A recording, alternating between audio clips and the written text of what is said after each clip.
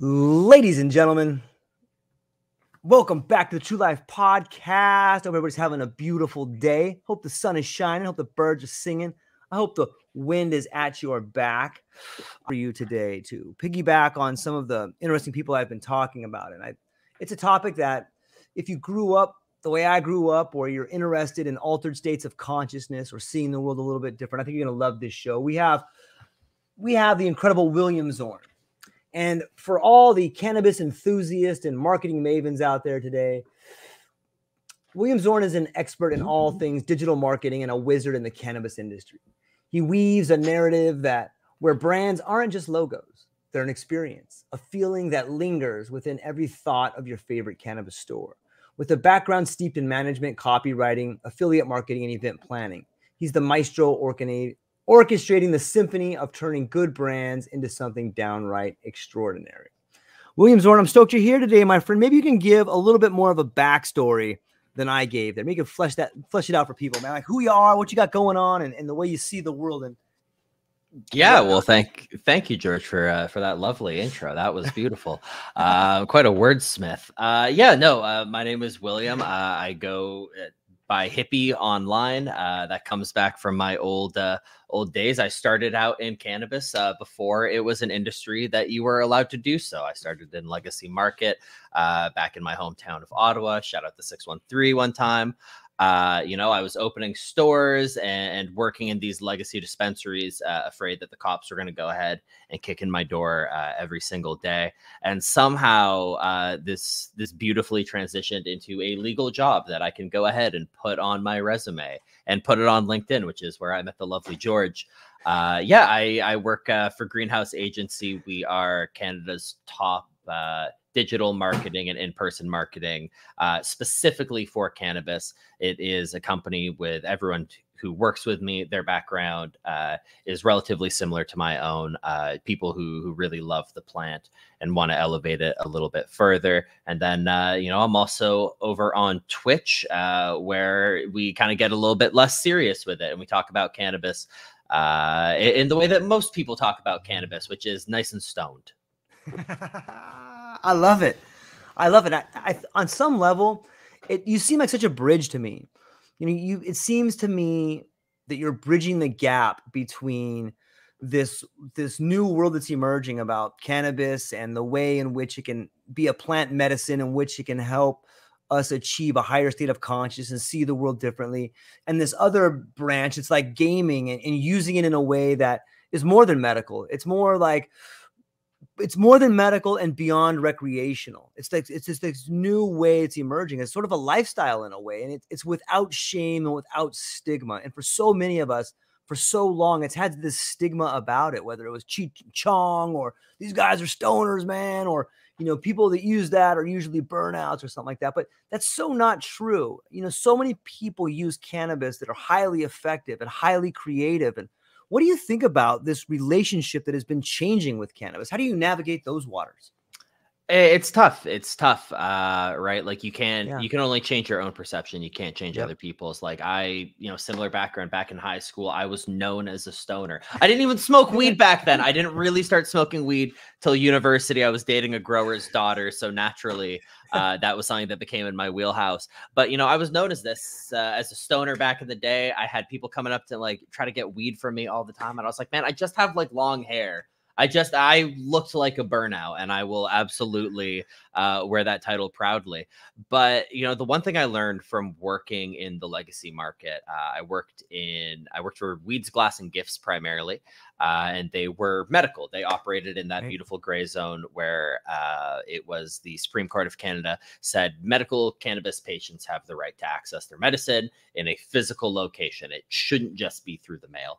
And then we kind of took that and we ran with it, and we're like, oh, you have a pill bottle? Yeah, no, absolutely. Come on in here. We'll allow that. But the one thing I learned is that everyone smokes weed. I used to, in my old store, the one that I opened back in Ottawa, I had a first responders discount. That was my cheeky way to try to get the cops to like me. But I had paramedics and nurses, actual police officers coming in and buying cannabis from me. I was selling to people from the Ministry of Defense, even like all these highly active people. And I saw the way in which people used cannabis. And yeah, some people used it in more of like what we would acknowledge as a medical context, like, hey, I have like really bad pain. I have arthritis. I don't want to be using benzos and opioids. I want to use something a little bit more natural. So I saw that, but then what I saw with everyone else, and you know, we talked about like more than recreational, and not quite medical. I think that all cannabis can be broken down as medical use. Like if you really think about it, especially given like what Health Canada says. So like some of the things that I deal with daily are Health Canada's rules about marketing. And they say, well, you can't promise this, you can't promise that, you can't promise, you know, better sleep. Like a lot of people just use weed to sleep, which is like the cool, boring way to do it, right? Like that's how everyone's mom does it. Like they smoke a joint and then they go to bed, and like that's medical. If you use it to just unwind after a long day in the way that I do, well, some could say like that is dealing with anxiety, and then that is a medical use too. So like now that cannabis is legal and like everyone is seeing that like, okay, society hasn't collapsed, you know, there was a slight increase in traffic fatalities or in traffic accidents in regards to that. But I would also argue we finally started measuring for it. We find because it's legal and we kind of know what we're looking for, you know, like we saw society didn't collapse. Like everyone used it because everyone smoked weed before. Everyone smoked weed. I remember my teachers in high school smoked weed. Shout out to Miss S. I won't say your full name.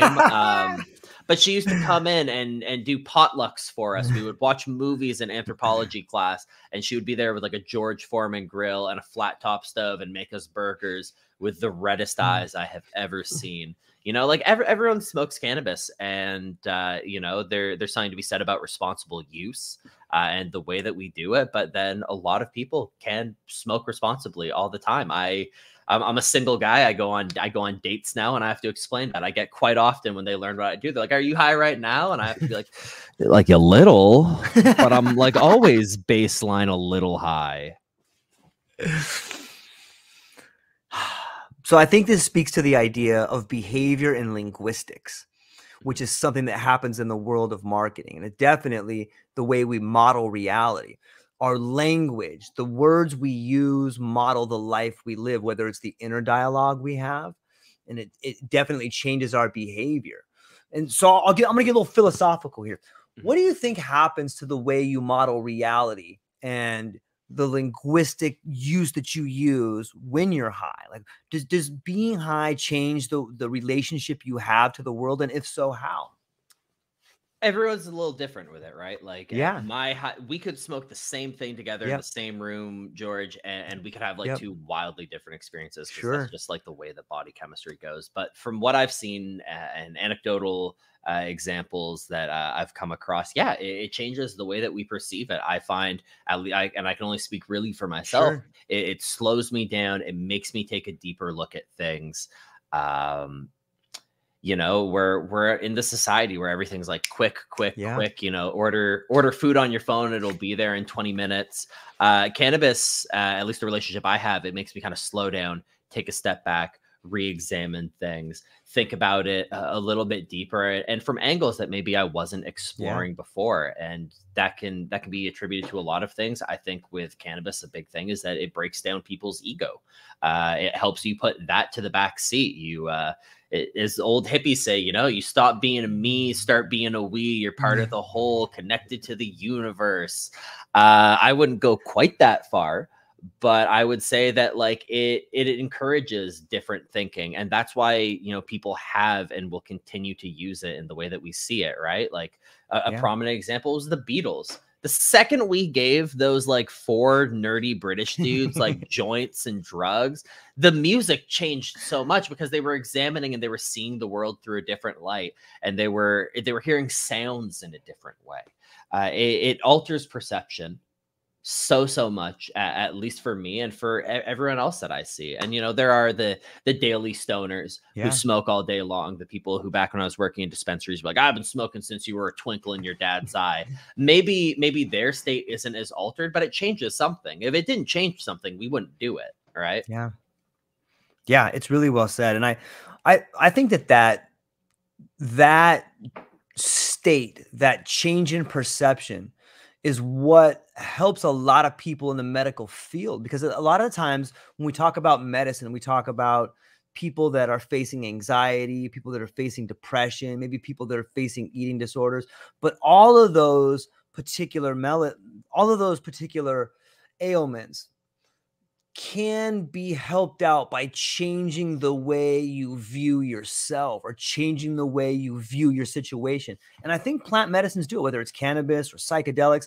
I think that these particular medicines have a way of helping us see ourselves, helping us see confrontation, helping us model reality differently. And that's why I asked that question.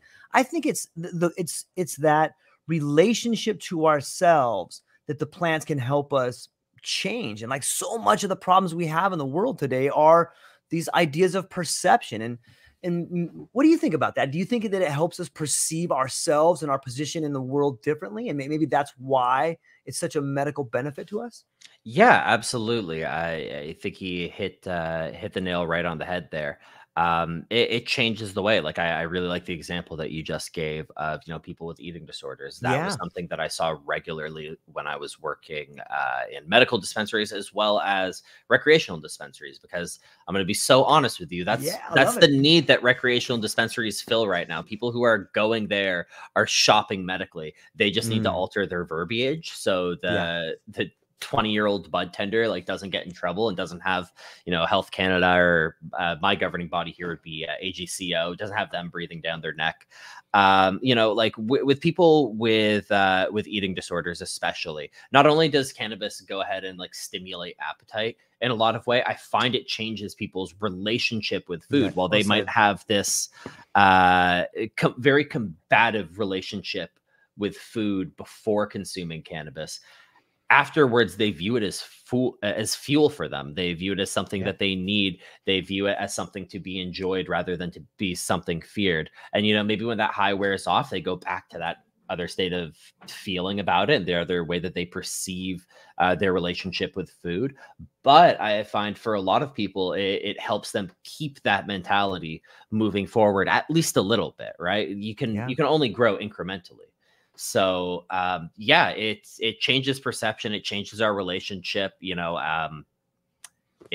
makes people more empathetic. I think that's something that I really see with cannabis. I have a ton of friends. I have a liberal arts degree, so politics and philosophies are something that I was very used to speaking about. And, you'd speak with these people when they're stone cold sober and their convictions are their convictions. They're like, this is it. No, you're wrong. You're an idiot if you don't see it the way I do. And then you smoke a joint together and they're like, yeah, you know what?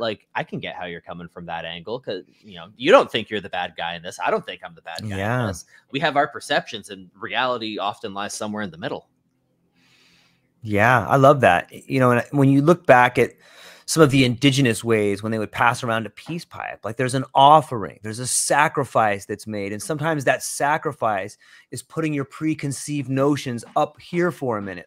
Okay, I do have really strong feelings about that, but I'm going to set those aside for a minute and actually listen to what you have to say. Because maybe in this moment, we can begin to influence one another. And I really think that there's something to be said about solving problems through a ceremonial setting. And often that comes with a plant medicine or at least the ability for people to set aside their preconceived notions, right? The purpose of an argument is not to win, it's to solve a problem. And it sounds to me that a lot of that can be done when we have this offering in front of us, whether it's a joint, whether it is maybe mushrooms, or whether it is just a ceremonial setting. I really think that this is one way we can set the stigma aside. Plant medicines, be it cannabis or mushrooms or psychedelics, they still carry this giant stigma, Will. What can we do about that, man? What do you think? It's honest conversation and exposure, I think, right? Okay. My father, God love the man, he hated plant medicine to start with. I remember I was 16 years old. I had a half gram of weed. I had just smoked for the first time. I felt amazing. I got home. I hid it in my little bedside counter. I then spent an hour making sure nothing smelled like weed, Febreze everywhere, open windows. I heard as I laid down on my bed to enjoy the high, finally, I heard the garage door open. And I looked at the time and I was like, he's not supposed to be there. And he came up and he's like, where is it? And I didn't even debate. I was like, yeah, all right, here you go. Yeah, here it is, man. Yep. And, you know, he's like, I'm going to call the cops. You're a burnout. You're a dumbass. This and that and this and that. And, you know, to get a little personal, you know, as a teenager, I really struggled with my mental health. I had a lot of shit going on, man. And I was on SSRIs. And this isn't me bashing conventional medicine for anyone listening there. Conventional medicine works for some, but for some people it doesn't. And for me, it just didn't work. And it made the problem so much worse. So over time, I ended up myself seeking out a medical cannabis prescription and starting to use plant medicine rather than traditional forms of medicine. Mm-hmm. And I got better. I got a lot better. And I remember I was on the phone with my dad one day and he's like, wow, you know, like you sound so different. You know, you're not in crises anymore. You're doing really well. What is it? And I was like, well, I stopped taking my meds. And he freaked the fuck out. And he's like, oh my God, are you okay? You shouldn't do that. And I was like, well, no, like I'm using cannabis instead. Yeah. And he was like, oh, really? And he saw that, you know, I was in university. My grades had gotten better since I started smoking dope, as he would put it. Smoking dope, such like an old school term, but totally. I love it still. Me too. But he saw like my grades went up. My financial situation got better. I was having better relationships at work. My relationship with my family got a lot better. My relationship with myself got relatively fixed there as much as it ever can be with one person. So like exposing people to those stories like that and being like, hey man, it's not just like Cheech and Chong. We're not just like, you know, pulling out like the giant joint up on Parliament Hill screaming to legalize it. Like, no, like we're using it as part of a healthy and fulfilling lifestyle and a productive lifestyle. And people see that more and more. And the longer, you know, I'm blessed. I'm over here in Canada. It's federally legal now. Yeah. And, you know, I see that attitude shifting. You know, I see people come into pot stores that would have never felt comfortable doing so back in the day. I mean, like I was part of the first 3 stores that opened in my city because there was a lottery system to get a license, which is ridiculous. So there was 3 pot stores in a city of over 1 million people. So I got to see a lot of the city's residents. And, you know, the people who weren't comfortable with it before, like they really opened up because now this legal stigma is gone. They don't need to worry about losing their job, losing their home, not being able to get a bank loan, whatever it is. You know, they're able to enjoy it and experience it. And I think that once people have that experience with cannabis themselves and they see like, oh, it's not reefer madness. I didn't like see the devil and want to go stab someone. You know, like they have a better perception. And then pair this with people like myself who have these stories of medical use and it being really effective and it helping them to live happy, productive lives. That stigma starts to disappear really, really quickly. Yeah, that's well said. I appreciate that story. I think it is the vulnerability and the courage to tell the story about, look, I use this and it helps me. And I know people are going to be offended by that. And I'm sorry, but let me tell you my story and then you guys can be the judge of it because so many people have been affected by it. And, you know, I love storytelling and I love the stories we tell ourselves. And I love the people that are confident enough to share their vulnerability and their stories because I do think that helps destigmatize things. For a long period of time, the stories we told about it seem to be coupled with burnout. And then, you know, it's these basically propaganda, whether it's reefer madness or it is, you know, the 5 o'clock news where they put this giant bag of weed and then they show these guns and then they show these people's ruined lives. They get people to equate ruined lives with this plant. You know, but it's not true. I'm not saying there's not elements of truth to it. Like sometimes you can find people that have gone down the wrong path and they happen to be partnered with psychedelics or they be partnered with weed in some ways. But it doesn't mean that that's what led them to that path. And I do think it comes back to storytelling, and the stories we tell ourselves are the stories that shape our world. And as you and I were talking as we started the show, it's amazing to see the relationship with these different plants. It's changing. You know, when we spoke about in the beginning of the show, it used to be you would buy a bag of Maui Wowie from your uncle's friend who had a little hideout somewhere. But now we have these terp profiles, and we have personalized medicine, and we have stories of people who have gotten better and gotten off hard drugs by using cannabis like that. What do you think about this maturing relationship that we have going on, and the way that's performing, and what maybe you could speculate into the future if we continue to see this relationship change in a positive, mature way? What can we look forward in the future? I think exactly as you said, storytelling is huge with it, because at the everyone wants stats and like solid figures and numbers. But I think that like once you hear these anecdotal examples, I was just quickly typing to get the name so I didn't fuck it up. But like the story of Charlotte Figge, the child with epilepsy who nothing was working, and this family was so scared that they were going to lose their daughter that they were like, okay, you know what? Like, sure, we'll try weed. We'll try whatever it is. Yeah. And now we have like this beautiful medicine. Cannabis is growing and evolving, exactly as you said. It used to be, do you want a bag of weed? Yeah. What is it? It's weed, man. Do you want it? And now, consumers, at least where I'm at, in the areas where it's becoming more acceptable, maybe that's legally, maybe that's, public perception, maybe it's both. Cannabis is changing. The way that people shop for cannabis is changing. We've seen, back in the day, legacy market, cultivars were the biggest thing. Like, what is it? Charlotte's Web? Is it Maui Wowie? As he said, what are we looking for here? But now that it's legal, we're able to take a look behind it, and we're like, oh, a cultivar, if it's same seed or same clone, if it's in two different environments, it's going to grow differently. It's going to produce a different terpene profile, different minor and major cannabinoids. And you get into the nitty gritty of what is happening with it. Like we're talking about what to look forward for the future.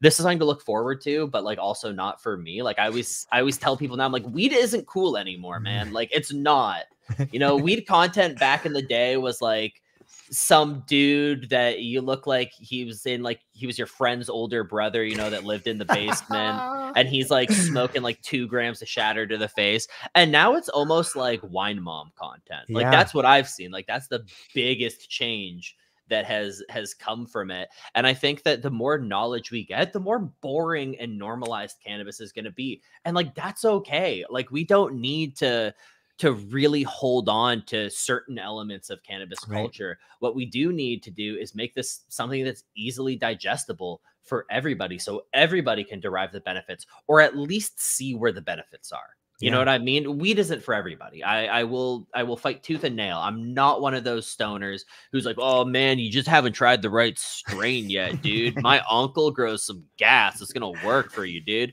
No, like that's an immature and a childish way to look at it. One medicine isn't for everybody. If it was, we'd have this beautiful elixir that would heal everything, but we don't. Everyone's body's different. The way that we interact with medicines, whether it's traditional pharmacopoeia or whether it is plant medicines, it's a very individualized, personalized thing. So the longer we go into cannabis being in the mainstream, the more boring and normalized it's going to be. But that's what we need to fight the stigma. Yeah, I like that. It's growing up in a way where you get past this rebellious stage, and then you sort of become part of the solution instead of being part of the problem. And I see it growing up in that way. It's interesting to think about. But this kind of leads us into this idea of branding. We talked about stigma a little bit, and now we've talked about storytelling. And I think that those two things sort of come together for a brand. Like, how do we continue to keep this relationship going? Like, is there a place where it can flow into? Can cannabis permeate markets where it's acceptable, like gaming on some level? Like obviously there's already codes for game. Like you have to have a mature label, but you've got some interesting thoughts here. Maybe you can flesh that out for us a little bit. Yeah. No, the storytelling is huge with any brand. Right. And if you're like me and you're in Canada, you're kind of kneecapped a little bit. Health Canada's rules are extremely restrictive on what you can and what you can't say, and how you can build a brand. Like packaging, for instance. Packaging is a huge part of a brand. And right now, cannabis is treated a little bit more like cigarettes and a little bit less like alcohol. But you know, people are still fighting the good fight, and we're working to do that. But you know, I do work with people in America and see the American markets, and there are brands that are emerging and becoming winners and storytellers from it. There are these amazing marketing campaigns. Like I can't remember the name for the life of me, but Jay-Z's cannabis brand did a really beautiful marketing campaign. And they, of course, you know, being Jay-Z's label, they kind of lean into hip hop and a little bit of the renegade, rebellious side of things. But then they were also using that brand image to point out the inconsistencies in the laws that existed. So right along borders of states that were approved for cannabis and not approved for cannabis, they would have these billboards that would essentially say like, hey, weed over here is like a 5-year sentence, but weed over here, you can go get it at like Dave's pot shop. Yeah. For instance, you know, brands are going to grow, but I think a challenge that Canadian brands find is that they feel very restricted by the marketing rules and regulations that exist right now, and they don't try to look outside of it. They're just looking at dead on. They're like, okay, well, we can't do this, and everyone's trying to make a brand for everybody. That's not what brands are, right? Like a brand shouldn't be for everybody. A satisfying cannabis brand should not be selling to the 90-year-old grandma who wants to use it to go to bed at night and me. You know what I mean? Like 2 different markets. Exactly. And everyone's trying to do that, but we're seeing specialization come in. You know, I'm working with brands right now who have these beautiful stories and ideas. So like, for instance, I'm working with a brand called Gionica right now, and they're addressing something in the market that is a big problem. It's that like every edible right now is, you know, high fructose corn syrup, gummies. Everyone likes their gummies here, and there's like all these different gummy brands, and they're all the same except for like one called Sensor Edibles that is shaped like dicks and butts and boobs. That's like the most unique one there.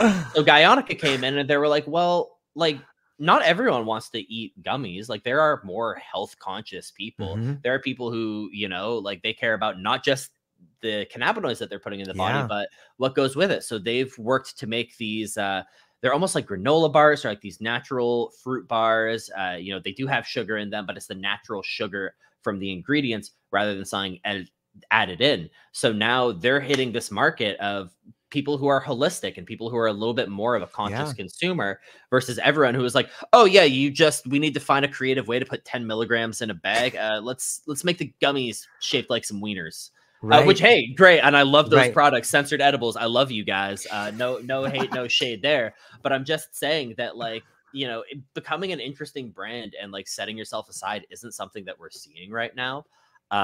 But as marketing regulations lift up and as the space gets more and more crowded, we're gonna see people make these plays and start to look outside of outside of the norm. I love it. Let's dig into some behavior, Will. Like here's an idea that like I was thinking about, and tell me if this is happening in your neck of the woods. And if it's not, people listening, you should get on this. You talk to Will and make this happen. But when I think of branding, I think of strategic partnerships.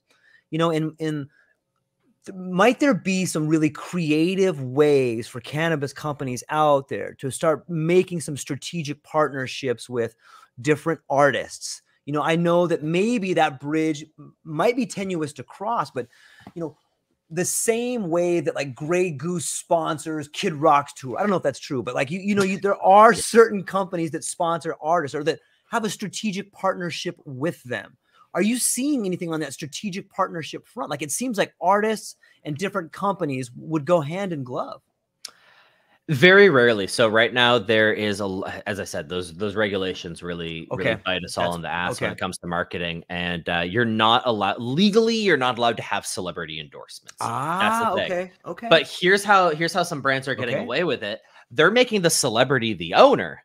One example, which like I shouldn't really give as an example because it fumbled so hard. We can learn from it. But yeah, Seth Rogen had a brand here in Canada. He partnered with Canopy, and so did Snoop Dogg, and they both had their own brands that that released here, and because they were part owners, they were able to speak to that involvement. You couldn't say, "Oh, Seth Rogen loves this weed and he sponsors this weed," but you could say, "Yeah, Seth Rogen owns the company.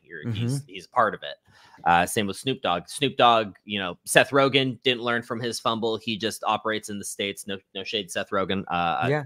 Pineapple Express was a goated movie.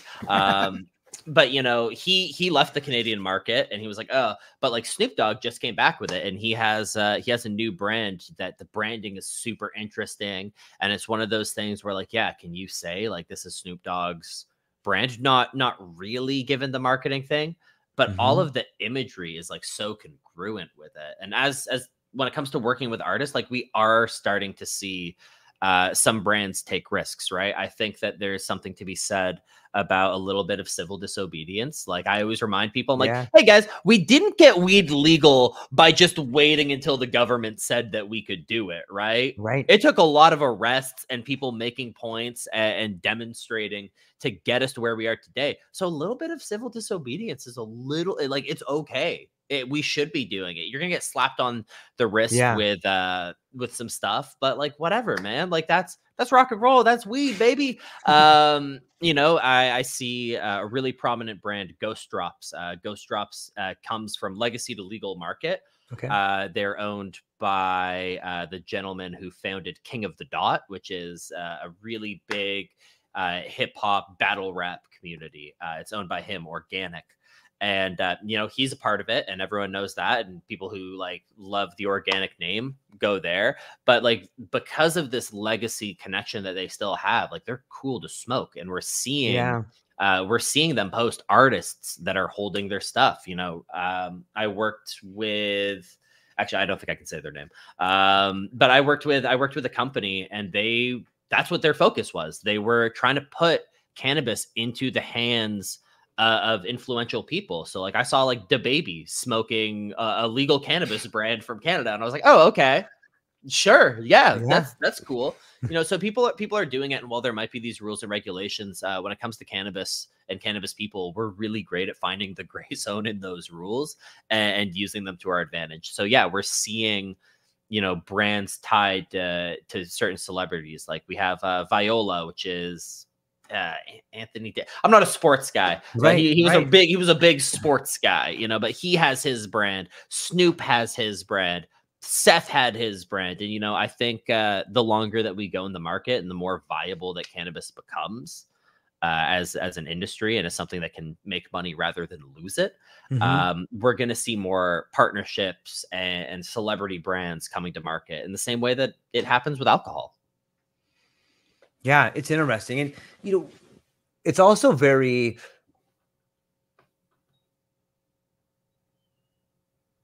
what's the word I'm looking for?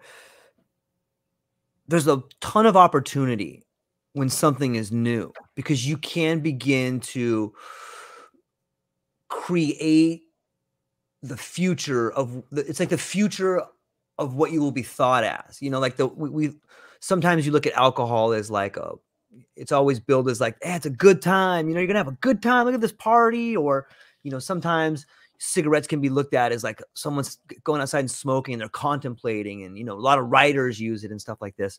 You know, with the medical container in Canada, can the sponsorships, could there be cannabis companies that sponsored like a jiu-jitsu tournament? Like, what are the rules there as far as sponsoring something? Is that, I mean, you're not really saying like, hey, we're doing this thing. Is that a no-no in the medical world in Canada, like sponsoring something like that?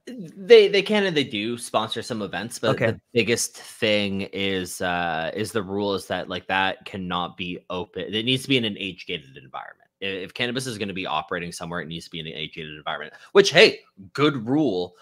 But at the same time, like maybe we should like apply this across the board for cigarettes, alcohol, you know what I mean? Like there are all these like all ages shows and they're sponsored by Bacardi, and you're like, oh, okay. Like why can't like Joe Blow's Pot like be a part of this too? Like we are seeing cannabis go in this direction. You know, companies are working alongside, you know, events and venues to contribute there. But unfortunately, the thing that scares a lot of these partnerships away is that need to be age gated. And like once cannabis is tied to it, like all those communications need to be relatively age gated. What does that mean, age gated? So it just needs to be in an environment that a minor would not see it. You know, there are all these rules about like what you can and can't do, but the biggest thing, and one of the they identified, like when they legalized cannabis, they identified like the 3 goals of it, and one was like to combat the legacy market, and one was to get it out of the hands of kids. It was like, we can all agree adults should be able to smoke pot. Kids shouldn't. I'm sorry, if your brain isn't developed, like, don't smoke weed unless you're doing it with a doctor and it's very carefully monitored. So these age gates, you know, the way that we most often see them would be on websites of that classic, hey, put in your age here before you come in and you take a look at what's happening. Age gated, okay. And then, you know, for the physical venues, it's as much as having like a bouncer at the front door. Like a lot of dispensaries here have someone who is working at the front door and they are checking IDs as people come in and making sure that they can exist there. You know, I worked in a period where you would check IDs for everyone. Like me and you, like, we don't exactly look like we're 16 anymore. You're aging better than I am, but like we don't exactly look like we're 16 anymore. But like they would still check our IDs. Yeah. And if we didn't have them, too bad. Like, too bad, so sad, you're not getting in. Yeah. And these rules have like lightened up a little bit. People are like, okay, if grandma's trying to go to the pot shop, she doesn't need her ID. But like, you know, we're making sure that kids can't get access to it. And that goes into events too. You know, if you as a cannabis company are sponsoring an event here in Canada, you need to make sure that there's an age gate at it. So you can do these 19 plus venues and events. You can shit with nightclubs, concerts that are going to be age gated regardless. You can go ahead and do that. It's still like there are some risks. And, you know, before I would give a client any sort of green light to go ahead, I would examine, you know, the event. I would bring up the Cannabis Act, which is like bookmarked on my computer, and I would read through it again just in case, because us stoners don't always have the best memories for the rules and regulations. But no, like we're seeing it happening more and more, and hopefully through these it will get normalized and eventually loosen up. It's interesting. I was unaware of all that, and I got to think on some level that it's competing with alcohol and cigarettes, and so that there would be an active campaign to try to keep that in its container as much as possible. Is that accurate? You know, I can't speak steadily on that. I don't have all the information, so I can't give you a solid answer. What I will say is that a lot of alcohol and tobacco companies actually are now invested in cannabis. Oh, nice. And they're working with it. And like there's so regularly that I'll talk to someone and we're going through our background. Like, what's your background? I'm like, I worked at pot shops and I've always been in this weed community. And I'm like, what about you? And they're like, I was with Marlboro for 25 years. I was with Philip Morris. You know, they're invested in it, but at the same time, yeah, there's absolutely behind the scenes some lobbying efforts to have this contained. And like the biggest way that we're seeing it right now, in my opinion, is edibles. So here you are only allowed to have 10 milligrams per package. You can't have those 100 milligram, 1000 milligram shatter bars anymore on the legal side, on the licensed side of things. So with that, like, you know, cannabis beverages are a huge emerging category, but they're being kneecapped by these regulations. So, you know, there are people moving right now. There's a greatchange.org petition that is trying to get the government of Canada to re-examine these rules, to have Health Canada re-examine these rules and change the limit on potency. But absolutely, that's a part of it, because these alcohol primarily is what I'm going to source here. They don't want you to be able to go get a cannabis drink and be buzzed from that. They want you to go to the bar and have 3 or 4 drinks as well. You know, that's the same reason that we don't see infused beverages and foods for sale or available, you know, outside of a dispensary. And when they're in a dispensary, you know, it's 10 milligrams in the package. You know, you're not really allowed to have like a bar that, they're going to serve, you know, alcohol cocktails, but maybe they're also going to serve like a cannabis cocktail with a measured standard dose, because like we don't really have a standard dose yet. Yeah, that's fascinating to think about. I've read some interesting literature too. I can't cite the source, but people can probably go online and do some do some of their own investigating. But it seems to me that the same way our relationship with cannabis is maturing, our relationship with alcohol on some level is spoiling. Like I seem, maybe that's just the crew I hang out with or whatever, but you know, why go out and get plastered and fall down drunk and be horrible the next day? So you're just like, oh, I can't even get out of bed, versus like, it's much cooler to sit down and have like an introspective conversation with someone, you know, and spend your time listening to some music at the same concert with the same artist, but enjoying your time in a way that's more fulfilling. I think that is something that is changing on the front lines. Have you noticed that sort of behavior change? Oh yeah, yeah, and you'd see it like from the ground level in the dispensaries. There were so many people who came in and they were drinkers, and then they transitioned away from drinking over to cannabis. You know, over here we have unhoused people who regularly sit outside of LCBO. That's the one place you can buy liquor in my province. You can't go to like a gas station or a convenience store. Well, convenience stores now you can get like some beer, maybe some wine, depending if they're licensed up, right? But like they used to wait outside the liquor stores. Now they're waiting outside the pot shops, and the ones who wait outside the pot shops are a lot fucking nicer than the ones outside of the liquor store. That's for sure. You know, you also see, you know, the consumers coming in. They're saying like, hey, I'm replacing alcohol. I'm switching over from my nightcap over to something here. You know, I would never bash alcohol. I mean, humans have this long, amazing history with it. But we're also starting to become like cognizant of the issues with it, right? Like we're starting to understand like, oh yeah, like when someone drinks, like they're more likely to commit some crimes than the dude who goes and smokes a joint. You know, you're more likely to die from drinking than you are smoking weed. Thousands of people die. I want to say every day. I'm gonna say every year, just to be a little bit measured in my response. But you know, thousands of people die from, you know, overconsumption of alcohol or even withdrawing of alcohol.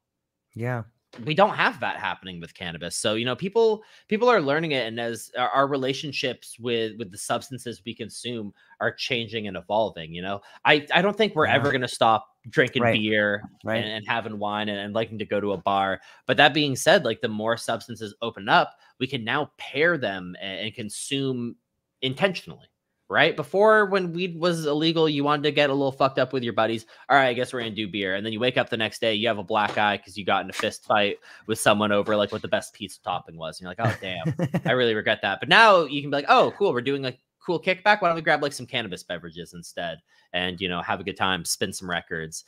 You know, other psychedelics too are coming more and more to the forefront. Like in the same way that we had those gray market existing dispensaries for cannabis back in like 2017, we now have those with mushrooms where I'm at.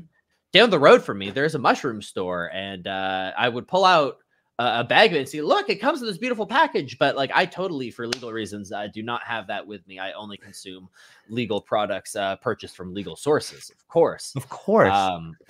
But you know what I mean? Like people are getting more access to more substances, and now we're learning like what the proper pairing is. You know what I mean? You want a quiet night in? All right, smoke a joint. You want to go out and get rowdy with your fellas? Okay, go have some beers. Like go split a pitcher. Do whatever you want to do. But yeah, no, that relationship is changing. It's evolving. I think we're going to continuously see it. I think we're going to see in the next 10 years, alcohol sales probably decline and cannabis sales continue to go up. Yeah, it's interesting.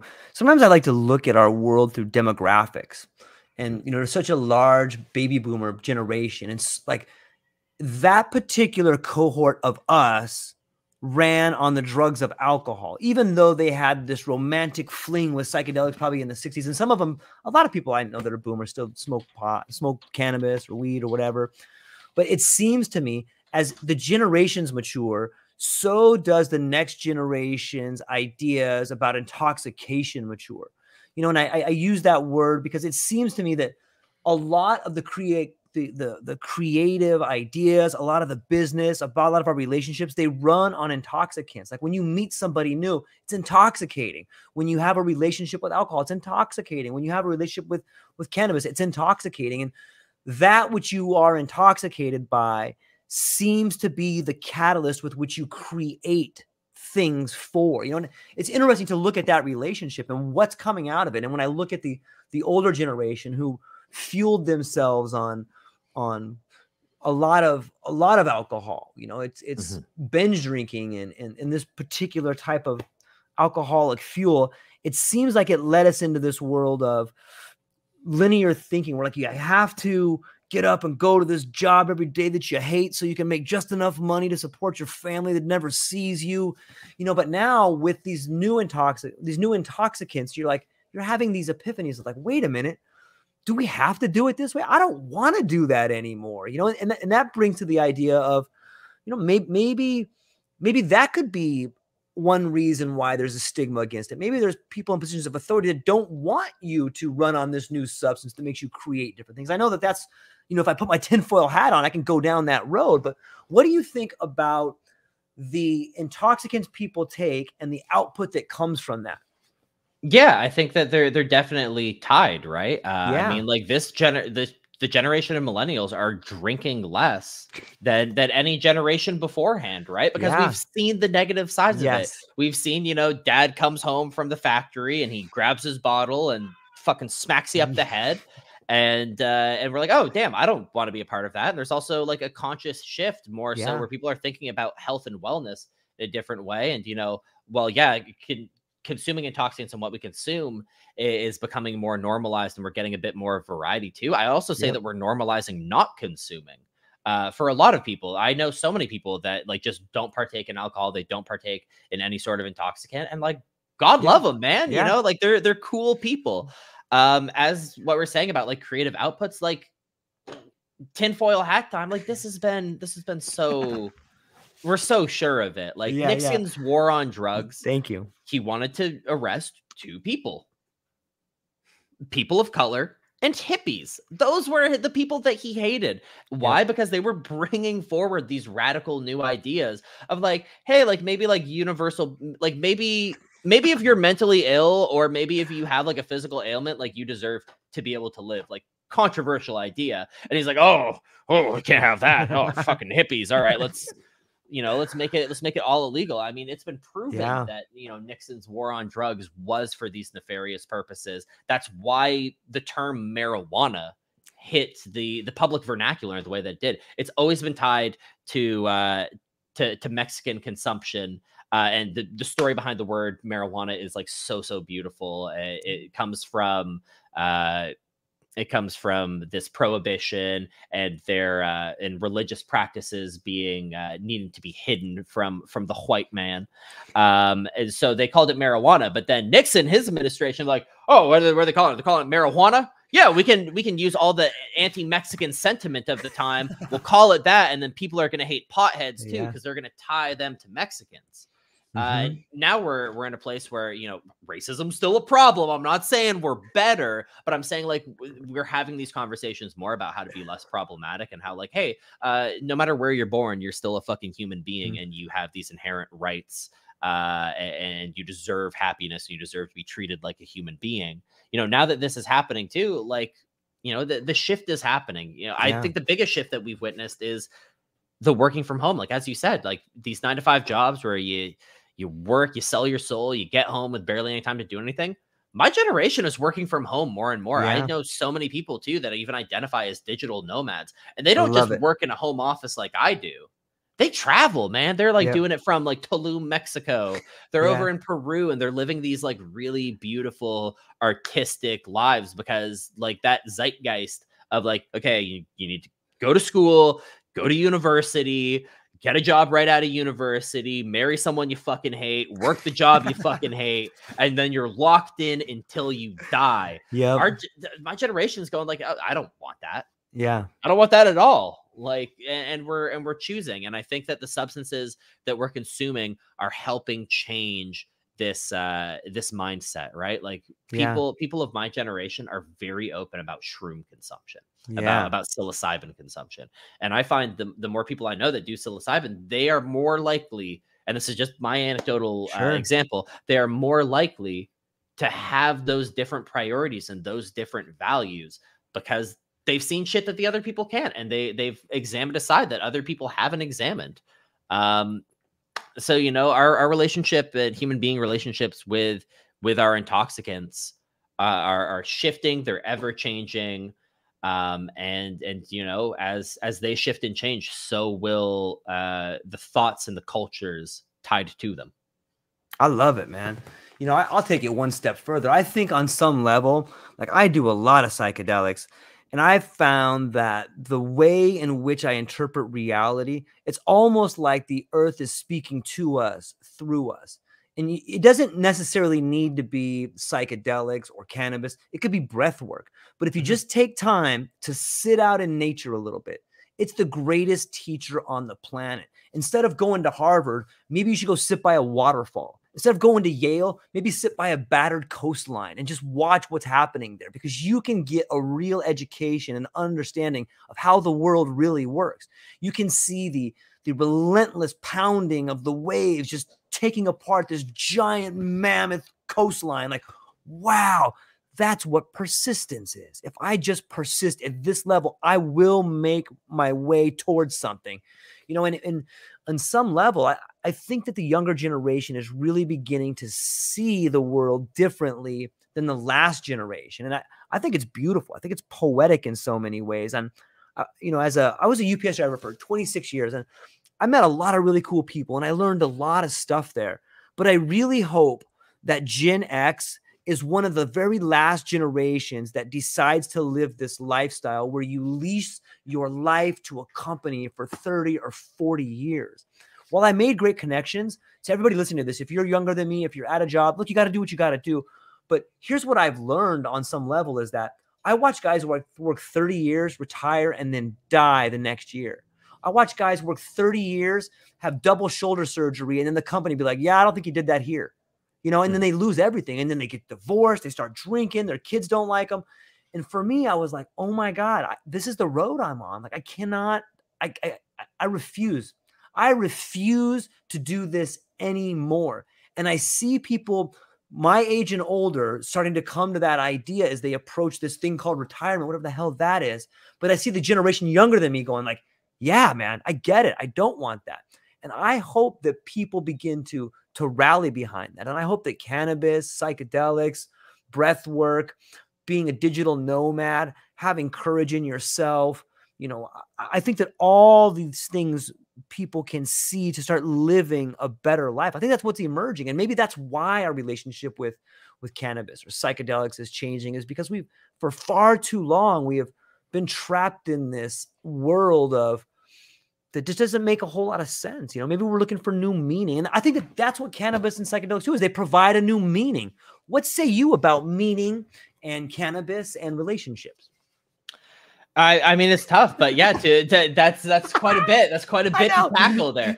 But no, like as you're saying, you're talking about it, you know, it brings me back to that old saying of the Industrial Revolution, and its consequences have been a disaster for the human race, man. Yeah. You know, as you said, like spending time in nature, it can be such a powerful teacher to someone, and even pushing it further from that, seeing the world. I think that, you know, one of the beautiful things that we have now that my generation is very entwined with is the internet. And because of this, while we might also be exposed to echo chambers and, you know, marketing and all of these things, I think that we are exposed to a lot of different worldviews, you know, like back in the day and whatnot, you know, there would be that weird guy, and he traveled instead of going to university, and he was like the coolest person you'd know. He was like the old hippie. My reference for that would be, I used to work at a retirement home. That was my first ever job. I worked and I met a lot of different people who lived these very storied lives, and the coolest one of them, the nicest old man I ever met, his name was Mr. Powell. Rest in peace, Mr. Powell, one time. But he joined the Peace Corps right out of school. He got out of school and he joined the Peace Corps, and he traveled the world, and he was able to get different perspectives from different people. And because of that, he was like the wisest old man I knew. And his perspective about, you know, things like working and the world around him was very different than everybody else in that area. But like my generation too, like we're exposed to the internet. We can talk to people from around the world instantly. Like one of my best friends in the world, he lives in the UK, and I've met him one time in person. But that's my best friend. And, you know, that wouldn't be possible years and years ago. So, you know, we're exposed to people from different cultures and different backgrounds with different opinions, in the same way that people who travel are. Easier and easier. And with this, our thoughts are changing. Our priorities are changing.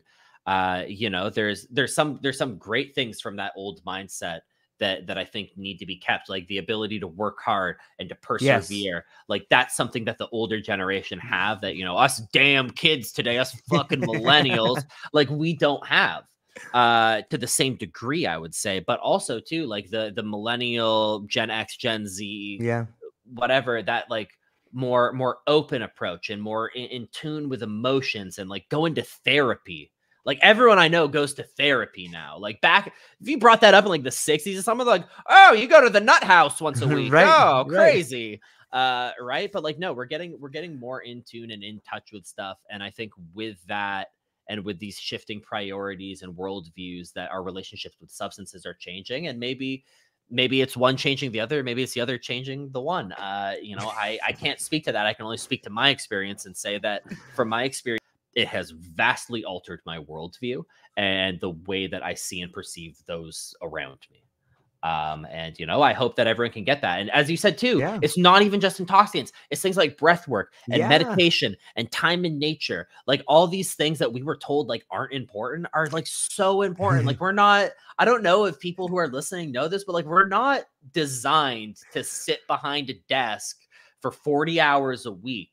We're designed to be out in nature and be like hunting shit and to be interacting and building and solving problems. So, do things that are outside of your wheelhouse and outside of your comfort zone and things that people might view as weird or kooky, whatever it is, because it's gonna grow you as a person. It's gonna nourish who you are, and it's gonna change things. It's just gonna change things so much. I love it. Like, I love a lot of the language you're using. Like, think of the contrast between digital and nomad. Like you're building this bridge between a digital nomad. I know it's not your term, but I love the way you're using the language, growing and nourishing. And when you take from the planet, like if you take some mushrooms or you take some cannabis, it's interesting that it acts like a magnet and it tries to pull you outside. It's like you're becoming part of the planet when you ingest it and you're like drawn to it. Like one of the best things to do for people that may not know is if you smoke some cannabis, take some mushrooms, go to the ocean and like just be immersed back into the ocean on some level. And it's fascinating to think about what you consume pulls you towards it in some way. It's fascinating to think about.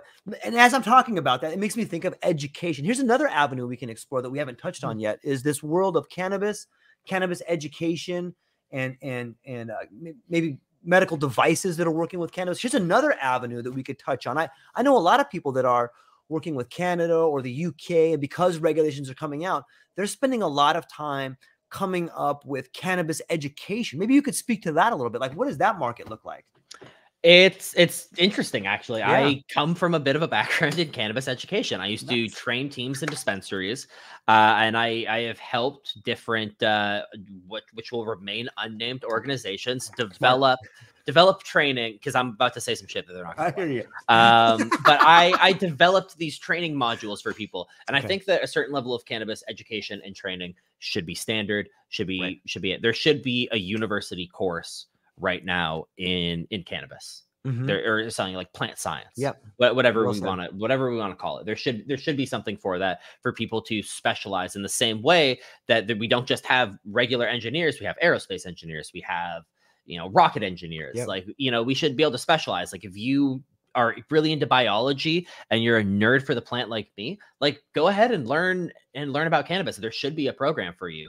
What I will say is that there's a lot of, everyone's trying to be first to market, right? Like everyone wants to be the premier cannabis education. I have done countless cannabis education courses. I am a twice certified cannabis sommelier.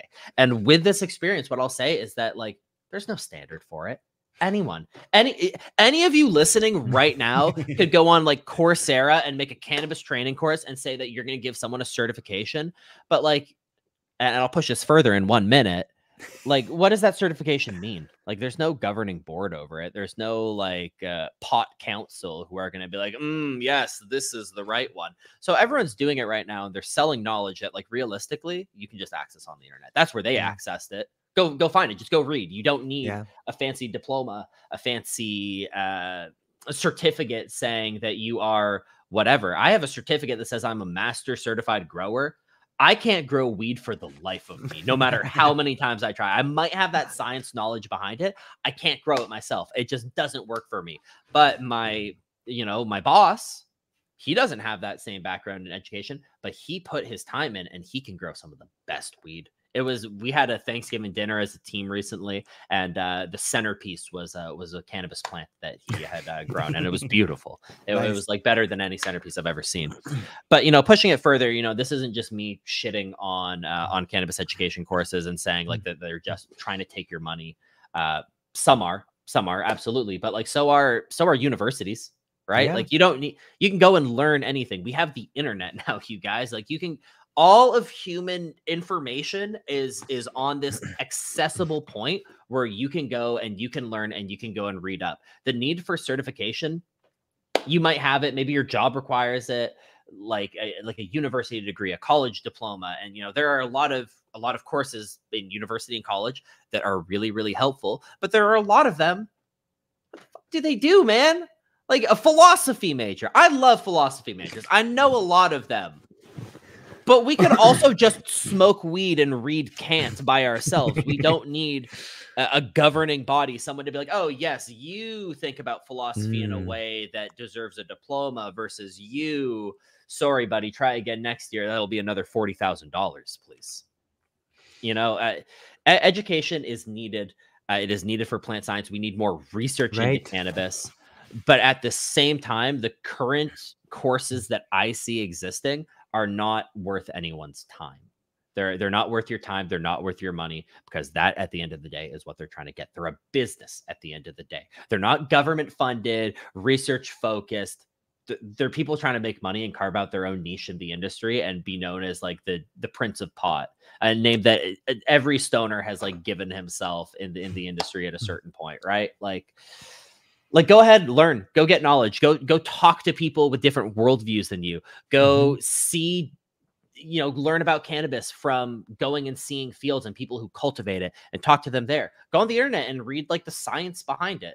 But like, don't feel the need to chase a fancy certification. I should know. I have 3 of them and they have done nothing for my career. If anything, they have slowed me down, because then I got into a mindset that other people had taught me, rather than thinking for myself and using the research to guide me and my opinions forward.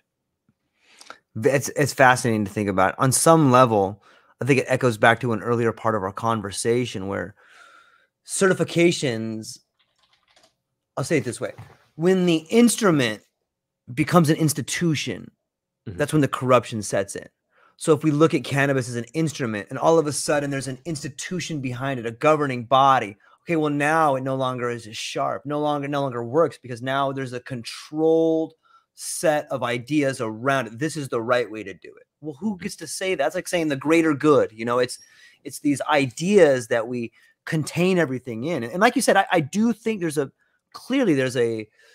room for education. Clearly that there's room for, particular soil samples and particular methods of growing. And maybe there is room for education, but certification is a very tricky thing. It's a very, especially when you start getting a lot of money behind it, right? Because money tends to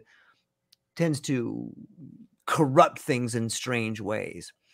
Here's another one I've been thinking about. What about medical devices? Are you aware of any sort of medical devices that are out there in the world of cannabis?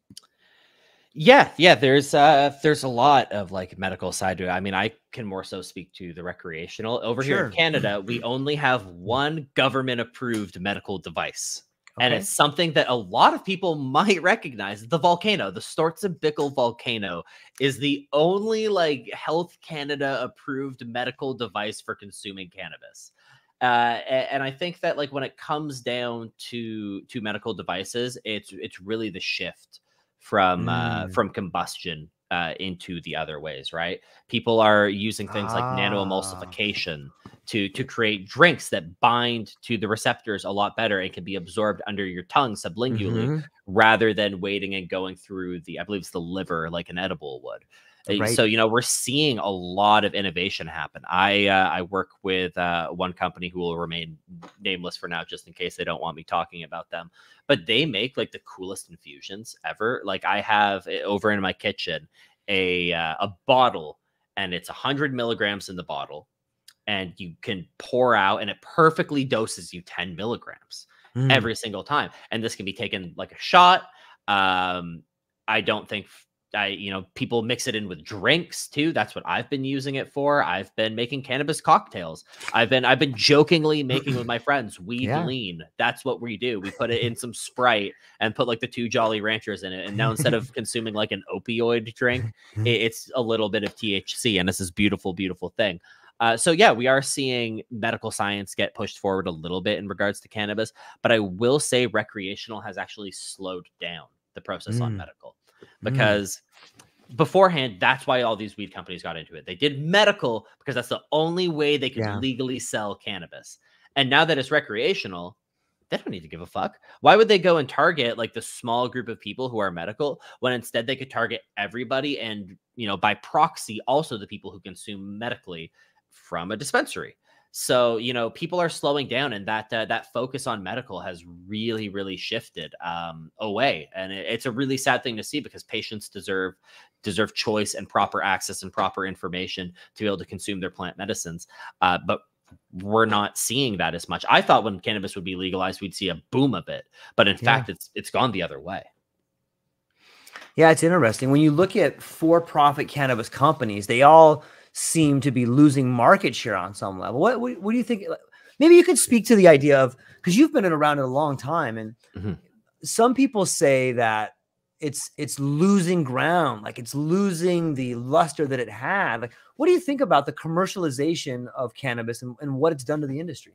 Oh, good question. I hate it. But then again, like my online name that I go by is hippie. I have, I got called to that in dispensaries. That was my nickname working there, and the name that I would operate under, because it wasn't legal what I was doing. So I have that old school hippie mentality with it. I think the commercialization is the bastardization of cannabis. I think that cannabis has this really beautiful, rich history of being for the outsiders. Whether that is like in San Francisco, being used to treat people who are dying of AIDS and to give them a little bit of comfort. It was the outsiders thing. I believe there was some cannabis ties to Stonewall. I don't want to get into that too much. I don't want to speak to that and come off like an idiot.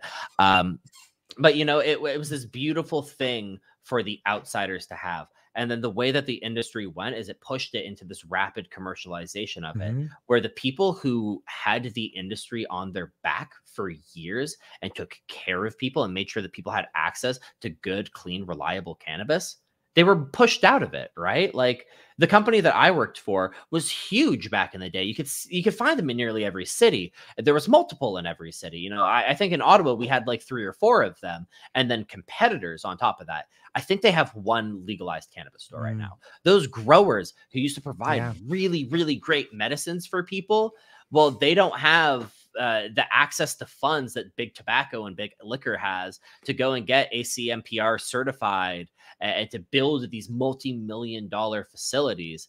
And then at the same time, everyone jumped in, all these big companies jumped into cannabis and were referring to it as the green rush, which makes me want to vomit. That's so disgusting. But we had former cops. So a lot of these companies are owned by former police officers or have former RCMP guys on their board. And I'm not saying they're all bad, but also ACAB. They were part of the system that was criminalizing this for a long time, putting people in jail for just trying to feed their families off of cannabis. And now they're trying to make millions and millions of dollars off of it. And it's not happening because they are so disconnected from the consumer. A popular phrase that I've heard from going to all these different cannabis exos and speaking at them is, well, I don't personally consume cannabis, but, and then they give it an explanation on cannabis. And while I don't think you need to be an active, regular consumer, you don't need to be a stoner like me to be able to deserve a place in the industry. If you don't smoke it, you have no idea what you're talking about. You are so disconnected from it. And that's why, all these companies that got millions and millions of dollars of investment, to their stock prices were like $20 a share. I own some cannabis stocks, but I do it as a meme because they're 10 cents. Right. Like cannabis stocks are like 10 cents. You can go own like a good chunk of a cannabis company for less money than like a Starbucks coffee these days. And that comes from these companies being disconnected, not understanding what people want, and also not listening to feedback. I'm really fortunate that I work with companies that are listening to the feedback that I provide and the feedback that my team goes and collects out in the field and makes calls based off of that. That being said, like not everyone does it. They have this like old school boomer mentality of, nope, this is the way it's going to be. They're going to want it. Yeah, of course, people are going to want to buy my overpriced mids. Like the thing that they forget too is they're still competing against Legacy. Legacy didn't go away. I have 2 stores right. I have 2 legal stores right by me, and I have 2 Legacy stores right by me. For legal reasons, I shop at the licensed stores, but sure. The good weed exists at only one. I'm telling you that, or no, they exist at both. There's a lot of good people on the market. Sorry, I'm being silly. There's a lot of great people on the market and a lot of great people making great cannabis, but there is equal amount of bad actors and people who are just in it for the money. And if you're just in it for the money, I mean, look at the space right now. There's no money to be had. If you're getting into cannabis now, you better be doing it because you fucking love it, because you're passionate about it. And same thing, if you have that passion, you know, speaking to what we said earlier about storytelling, that's going to come off to consumers, and that's going to come off in your brand, and you're going to be better received than the cop weed. I'll tell you that much. Yeah, it's interesting. You know, I in some ways, I feel like there's a new mythology around cannabis being born, and someone who was wise could harness that. Because you know, earlier in the conversation, we talked about the power of buying a new strain came from a story, like, oh yeah, this is so and so, or this is this kind, and now it seems like there's an absence of a story, but you know, nature abhors a vacuum, so a new story is rushing in. On some level, being able to tell the new mythology or create it as you go along could open up, and maybe that's why there's so many, you know, I got tons of friends that slang on the side, and like they're just as good as a dispensary, not even if better, because it's the guy that grew it in his house. You know what I mean? And it's like, oh yeah, I know this guy, and you know what? I know his uncle, and his uncle's been growing it ever since he was a kid. And this guy, and in some ways, there's like a lineage there. You know, and it harkens back to the ways in which things used to be grown. And but now you can have that lineage, and you can have the terp profile. You could send that into like a, you know, the Cultivar Cup with Doma Nunzio's gig, and you know, you could figure out, you can have the best of both worlds. What do you? And then maybe this gets back to branding. What do you see emerging, or do you see potential for a new story to be told about cannabis? And what are you doing to harness that? Yeah, I think a new story needs to be told right now. A big issue that we have right now facing the Canadian industry is inflated THC values. Okay. So this has been a huge issue for a long time and this happens because consumers have been cut off. Like how do you buy weed, right? Like you sniff it, right? Like you sniff it and you look at it, and maybe if you know the guy well enough, you got to touch the bud and like really get this like full on experience with it. And that's how you chop, by what smells the best. Yeah. Right now, because of cannabis packaging, you know, should have some. So like this is how a cart comes now, right? Like it's locked off from you. You can't see it, you can't look at it. You have no idea what you're getting. So what do people gravitate towards? They gravitate towards that THC label. Yep. That automatic readout right there. And because of this, we have seen a race to the bottom occur in the cannabis industry, where everybody doesn't care about producing great, beautiful cannabis in the same way that we used to. They're worried about THC values. So they're shopping. Not everybody, but a lot of brands are shopping around to different testing facilities that will inflate their test results, or they'll work to inflate their test results themselves by like all that keef that like fell off the flower in the trimming process. For their lab samples, they're just rolling it in that keef, and they're making sure it's covered. So we're getting inflated THC labels of like 35% THC. I've seen as high as 39% THC, which from a genetic standpoint is pretty well impossible. Like that shit would kind of be like, that shit would be crystalline. It would look more like crack than cannabis at that point if it's 40% THC. So we're seeing this race to the bottom occur, where everyone is just worried about THC because consumers have been cut off from the plant. So they're not able to shop in the way that they should be shopping. They can't shop by smell and aroma and by the vibe that they want. So they break it down to numbers. And it's like the cannabis equivalent of like going in and be like, I want a nice bottle of wine. What has the highest alcohol percentage in it? Well, you're leaving with a bottle of Everclear. That's what you're leaving with. Yeah. So there's room right now for cannabis brands to really be telling great stories. And I'm looking forward to a cannabis brand emerging and not giving a fuck about it. And saying, you know what, instead of spending all this money shopping around to a lab that's going to say that we have the strongest stuff on the market, instead, I'm going to put my marketing budget into making sure that every store has a display sample. Like cannabis brands, fucking steal this from me, okay? Steal this from me right now. You don't need to pay me for this. Take your big, beautiful buds that you're like, wow, I wish someone could see it, and case it in resin to make sure it lasts forever and it doesn't go brown in a sensory jar in a dispensary. Because once cannabis has been exposed to like oxygen and light for a certain amount of period, it degrades. It doesn't look as good. Do that. Invest in scratch and sniff stickers with that. So that way you can show someone the bud and be like, here is the bud that you're going to buy. This is what it looks like. It's beautiful, right? Perfect. Smell this. This is, the terpenes we extracted from it. And this is the smell and kind of the flavors that you're going to get off of it. Because right now it's a race to the bottom because of THC. So we need people to come in and find creative ways to market their flower. We need to find people that don't give a shit and are able to communicate that, hey, good weed isn't a percentage. That's never been what it's about. And that should never be what it's about. So like, here's our cannabis. Here's our story behind it. Here's why we believe in our product. Here's who it's for. And here's why it matters. I love it. I'll give the cannabis industry one too. So someone out there, take this idea. Create a strain that nobody can have. Like, this is a strain, but you have to read this book before you can get it. And you could sell the book right there, like Carl Jung's Red Book or a philosophy book, since we're talking about philosophy. Why not have a strain of weed that corresponds to personality types? Like, why not? You have to read this book before you can have this strain. No one can get it, but you have to read this book. And then all of a sudden people are like, why do I read a stupid book to do it? Well, because if you want to understand what this does, you have to read this. Another way, and I think there's something that goes with that too, is the idea of a personality test. We don't thoroughly understand how terpenes affect different people. Like, we understand these different profiles have different attributes, but how do you measure that against someone's individual DNA code? It's very difficult to measure all those variables. But what you could do is you could have people take a personality test, like the Briggs-Myers or the DISC, and then you could begin to match up those personality types with terpene profiles. And I think that now you're looking at something that doesn't have to do with THC content. You're getting away from these big boomer brands that want to put a big number on there, like it's a sunscreen number, like SPF 50. You're just making stuff up, man. Have something real behind it. Oh, you're a IFNJ. Chances are you're going to like this particular terpene profile. And here's why we think that.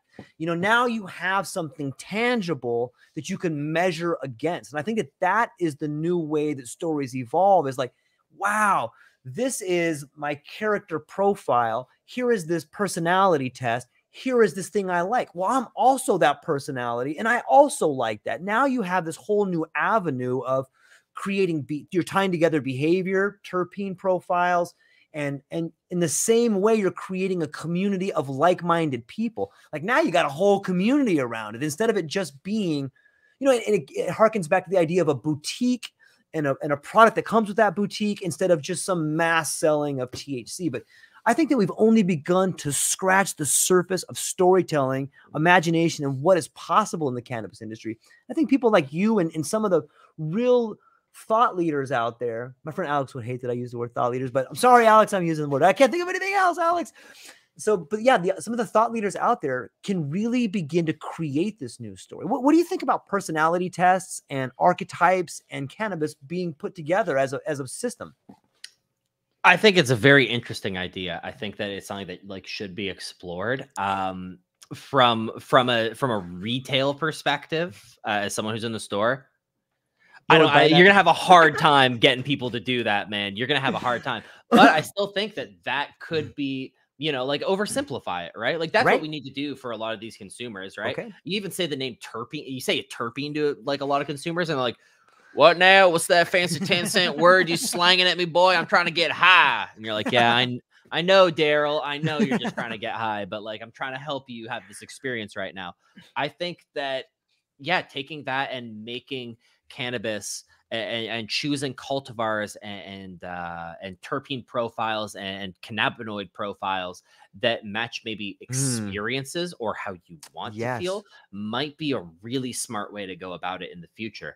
I think and I think there's one cannabis company that's doing it right now. I think Color does it, but they have color coordinated cannabis. They have every cultivar has its own color and it stands out. And a lot of like old school color theory, just fun marketing stuff goes into that, right? You choose it based on the color you see. So like they have this really beautiful sativa called Pedro's Sweet Sativa. And I believe it's in like a bright green container, like a bright green bag. So it stands out and it pops out and it's fun.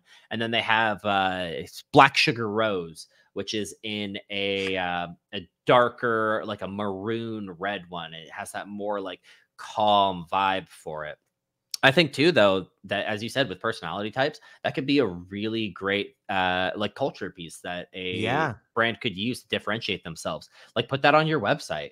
Like maybe don't have like a full on, like don't make them like Myers-Briggs or whatever like that, but maybe like BuzzFeed it. You know what I mean? Like make a like choose what looks best to you, choose what book looks most interesting to you, all of these things to get an idea of that consumer that is going to be consuming the product, and then guiding them to a product that you think that they would really honestly enjoy. I mean, I've been workshopping my own brand for better part of 2 years now. I think I've been working on it for like 3 years, like off and on, touch and go. I'm debating who I want to sell it to right now, because I think the execution is going to be everything with it. But it's a brand that pushes people away, and it's like, no, this isn't for everyone. This is for I love this person. This is for this kind of person who's doing this kind of thing. And then there's a little bit of like specialization and personalization in there. But I think the problem right now, and the one that we see, is everyone's trying to make a brand that resonates with everybody. And when you try to resonate with everybody, you matter to nobody. Yes, that's well said. Yeah, I guess it comes back to that idea of people would rather have 1% of 1,000 people or 1% of 100 people than 100% of one person. And from a marketing standpoint or from a profit standpoint, I get it, but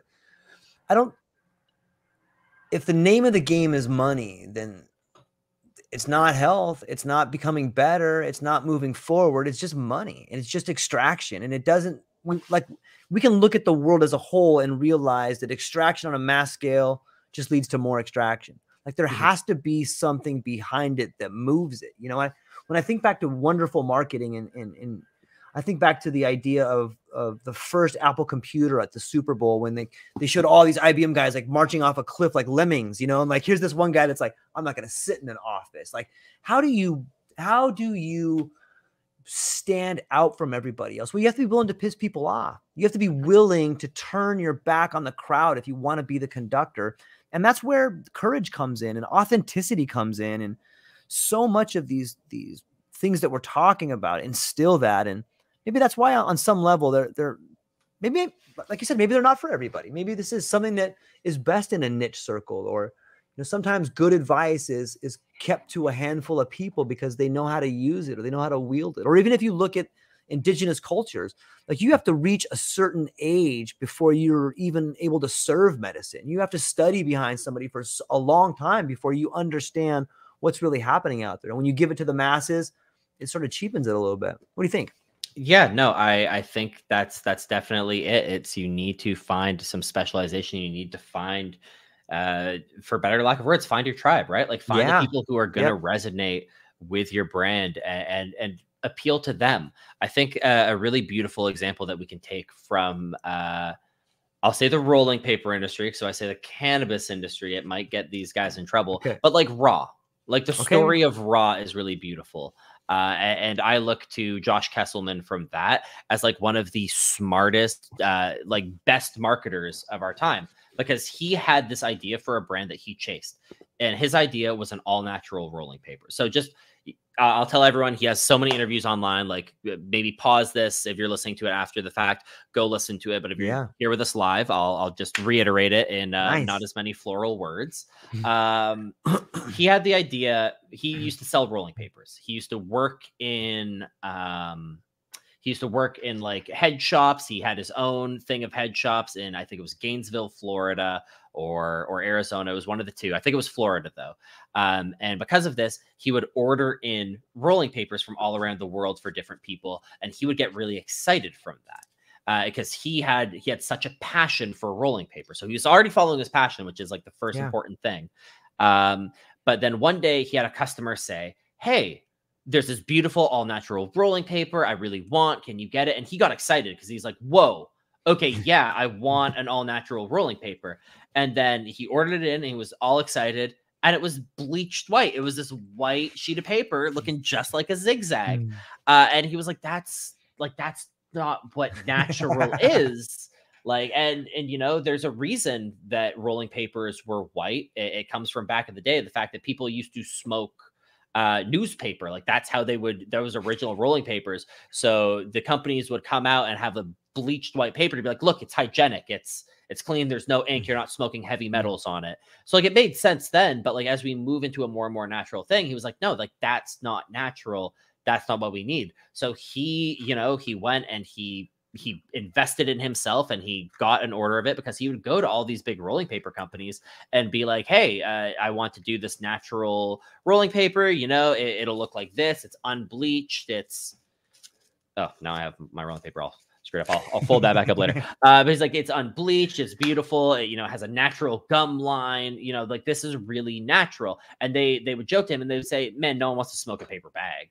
You kidding me? Like no one wants to.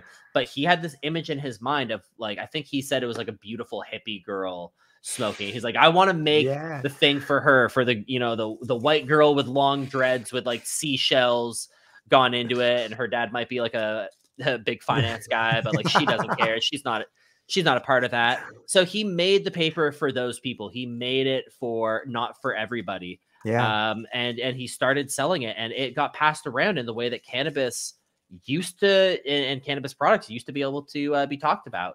It not from marketing campaigns, not from ads on porn sites, which we're seeing more and more, but from circles. People would smoke together and someone would pull out a pack of raws and someone would be like, yo, what is that? And they'd smoke it themselves. They'd have an experience with it and they'd ask about it. So he made something that wasn't for everybody. And now it's like arguably the biggest rolling paper company in the world. Like this is the one I see everybody smoke it. I see it in every dispensary. It's always handed out. Anytime someone offers me a joint, it is often rolled in one of those, unless they have like a weird preference. Maybe they want a flavored paper, whatever. So, he went and he targeted a specific niche and then it became for everybody, because of just the quality of the product and the vision behind the product. And maybe you weren't the hippie person with the long dreads going down or the long unkept hair, but you'd see them smoking and you're like, oh yeah, I want to be a part of that. That looks cool. I have my corporate 9-to-5, but maybe that's how I really feel. Right. So he was able to make this brand that resonated with a certain group of people and then resonated outside of that, just based on quality. Cannabis, we're seeing the opposite happen a lot of time. Of people are trying to make something that resonates with everybody, and because of that, maybe some niche circles like it, but other than that, it's not growing. I love it. And I think on some level, it speaks to the idea of how easy it should be right now. And I think it was von Clausewitz who said that everything in war is easy. The only problem is in war, even the easy things are incredibly difficult. What I mean by that is that when the market's saturated by normality, when the market is saturated by average, all it really takes is for someone to come in and see that diamond in the rough, whether it's the girl that has seashells or flowers in her hair, and I'm targeting that. But in targeting that, you're targeting this giant thing of beauty that you see, that other people see, but they don't really know that they want it. And now all of a sudden, the people that want those, they're buying that girl's image. They're buying that circle. They're buying an hour of coolness. They're buying the the Trip to the Dead show without actually going to it. They're getting some of that story into them. It's contagious in a way. And I do think that. I think when it comes to creating anything, you know, a great story about this too is there used to be a company called Airwalk. And I remember coming up, like, dude, all the cool skaters had Airwalk shoes, but there was two kinds of Airwalks. There was like the cool Airwalks you could only get at like the surf shops and like some of the pro skaters wore. And then there was the Airwalks that you could get like at Sears or something like that. But everybody knew, you know, because there was a cool version and a not cool version. But that cool factor is something that marketing has drawn on forever. And it's just a matter of creating that cool factor. That cool factor is always out there. It's just a matter of tying your product to that cool factor and then giving it to an audience. But if you give it to too big of an audience, it's not cool anymore. What do you think about the cool factor in that aspect of it? That kind of sounds like the raw thing in some ways. Is that similar? Yeah, I think it's similar. As I love to say to people, I'm like, cannabis isn't cool anymore when you get into a fully federal legal thing because it becomes for everybody, right? Like it's no longer something for the outsiders, but like that's okay too. And there's allowed to be cool things in it. You're allowed to have that, and there always is going to be that to exist. So like right now, like there are cannabis companies in Canada that like have that cool factor. Ghost Drops is the biggest one. Man, they're cool as hell. I buy their stuff because I want to. I'm not a rapper. I mean, I used to do a little bit of music, but I'm not anywhere like on that level. So, you know, I buy that because I'm like, I'm smoking the rapper's weed right now. That's really cool. Right. And I connect with that. And as you said, it's buying that experience for the hour. You know, it's the same reason that like you see like these really cool, like kind of niche coffee shops. And then dudes in suits are going in there because they're holding on to that little part of them, right? They're holding on to that. Yeah, I'm going to go buy it from the cool little place. I'm not going to Starbucks. Or you have people like me who are going to Starbucks. I'm like, oh, look at me. I'm a big business boy. I exist in this world now. So yeah, like the cannabis cool factor is dying, is nearly dead. But like there are going to be brands that that target on that. There are going to be brands that carve it out for themselves. You know, Ghost Drops is one great one. Another great brand who doesn't make quote unquote weed for everybody. Ministry of Sativa. I did an article about them forever ago, and they were like, "We're just growing sativa, fucking indica dominant hybrid. We are growing sativas. We are hunting for land race because we're going to be for the sativa people. It's okay to not like sativa dominant products." But then this isn't for you. And because of that, the people who love sativa love their products. And I see it get adopted, you know, very often. So yeah, people, you know, just don't worry about what other people are doing. Like have an image in your head. Chase that image and find that like bit of story that is authentic to you. Because if you do that, people are going to resonate with it. They might not be a rapper, but they love rap music and they kind of want to feel like one for a little bit, you know? Yeah. Authenticity is contagious, especially in a world of sameness, authenticity is contagious. And I think that is a roadmap for people to follow. I like it. And it's there's something to be said about it. It seems like there's so much homogenization that's constantly trying to happen. There's McDonald's on every corner. You go to anywhere in the world and get the same cheeseburger, and that's cool. You go to a Starbucks and get the same kind of coffee, and that's cool. Consistency is awesome, but there's something to be said about that edge, that little bit of dangerousness. Like, wow, this person's going against the grain right here, man. This is different, you know, and you get to be part of that difference, you know. And I like that part. I really think that's industry. Do you think that? What do you think about transparency in the cannabis industry? Is that something that has become greater with normalcy, or is that something that's kind of been shrouded?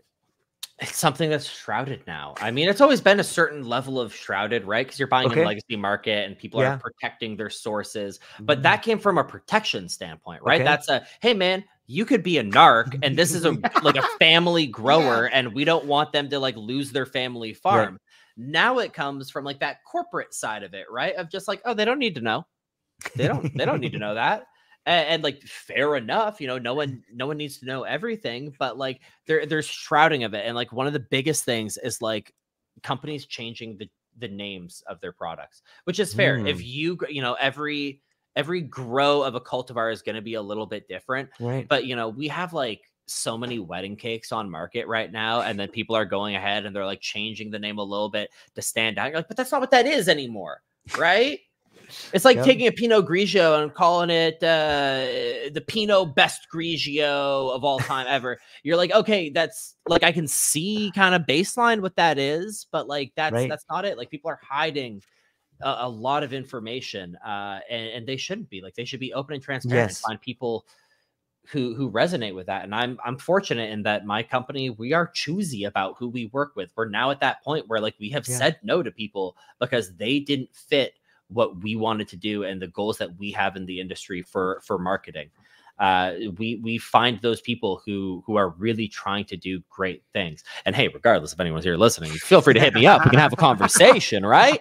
But you know, that being said, you know, we find those people that resonate with it and that understand kind of where the industry is now and how to guide it to where we want to get it. Right. So, and a big thing with that is transparency. Like with all of the brands that I work with, you better be ready to show me a COA. If I have a group of people going into dispensaries and talking about how your flower is like over 30%, cool. I want a COA to back that up. Yeah. And I want that to be from a reputable lab, or it's not even worth me having. If it's from like Joe Blow's basement pharma, it's not going to help. Or, you know, there's some names in the industry that everyone kind of knows. They're like, oh yeah, those, don't trust those COAs. Like, those are inflated. Right. So like, I'm like, hey man, you got to have those COAs ready because people are going to want it. If you're selling something over 30% THC, which isn't impossible, especially with the right cultivar and the right growers and the right conditions, like you can do it, but it's really tough. And you better be ready to prove that on the market, because consumers are getting more discerning. They're sick of the bullshit. They've went and they've got a 35% THC product and they're like, this hits like the 18% I got.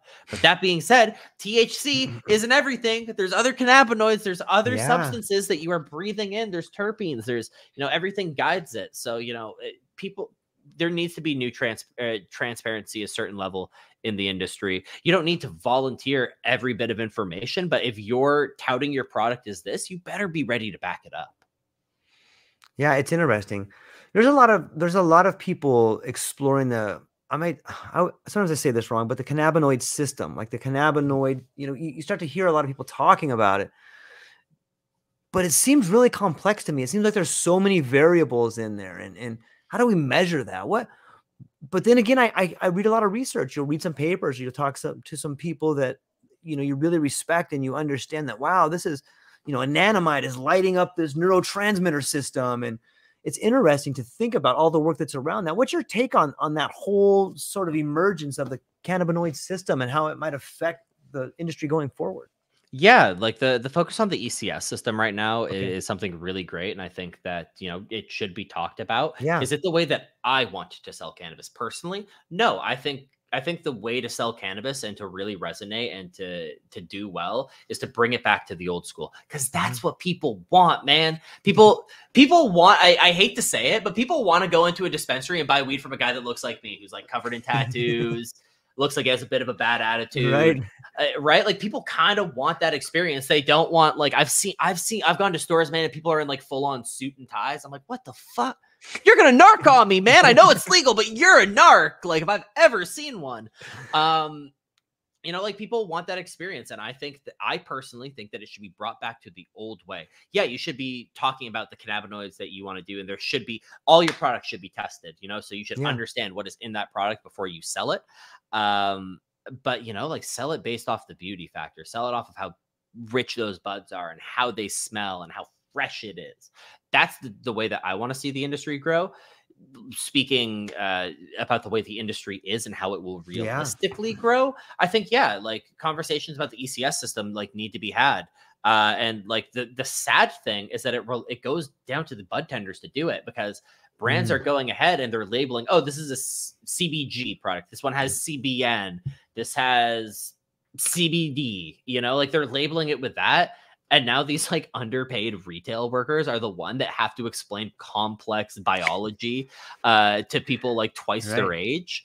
So, like, there needs to, you know, we were talking a little bit about education. There needs to be more education in the industry, not only for the people who are working in it, but for the people who are consuming it, like, we need to just normalize some conversations about it and be like, hey man, like, here's what it is. And will every consumer take part in that? Yeah. No, right? Like, there's always people that go into the liquor store and they just grab like whatever looks good off the shelf first. Yeah, absolutely. But then there are also those people that go in there and they want to talk about the typicity of the wine. And they want to talk about the region that it was grown in and where it was produced. And we should be ready to have those conversations and to nurture those conversations in a retail environment. But I think the biggest thing that needs to happen there is that weed workers, we all need to unionize. We need to unionize. We need to demand better pay. And yeah, some stores are going to fall to the wayside. But at the same time, right now, unfortunately, we're at a point where people are selling their labor very cheap. You know, when I worked at a dispensary right at the start of the market, I was making $20 to $25 an hour. That's how much I was making. And then I moved on to salary. But then, you know, I've seen that average wage go down more and more to where now if you work at a dispensary, you're earning around minimum wage here in Canada. And that being said, you know, there's an old expression I love to take.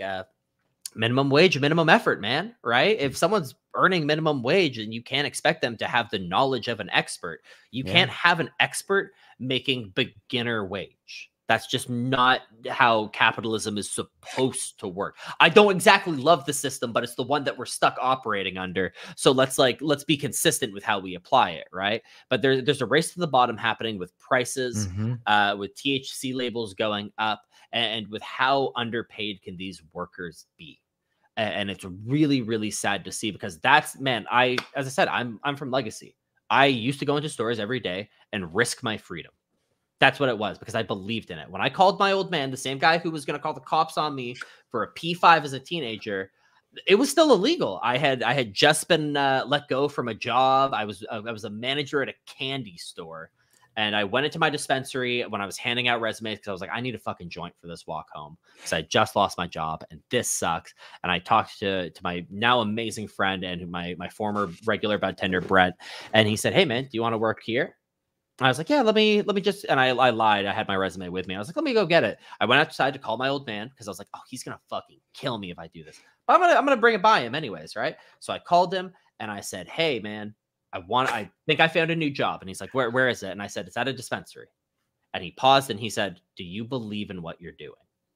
And that's the first time that old man has ever asked me my opinion on anything. He's a stubborn bastard. God love him. And I said, yeah, I do. And he said, then I'll support you full-heartedly. And then I went into there and I was risking my freedom every single day. And it wasn't for workers to get exploited and for our industry to be simplified and bastardized and turned into a consumer packaged goods, man. I did it because this is an amazing plant. This is produce that, if handled correctly, not only can change the people who are consuming it and give them these amazing experiences, but can also make you a lot of money. That's what the corporate people listening to here want to know. They want to know that it's going to make money. And you can do that with authenticity, with honesty, transparency, with showing and just growing good products. You can do it. It's tough. It's a crowded market, but guess what? If you're embodying all those values and you're in cannabis because you love it, you already have a leg up on the competition. Yeah, that's well said. And I think that translates to life. If you're doing something you love and you're passionate about, you're ahead of the game. You know, it takes a lot of courage to say, you know what?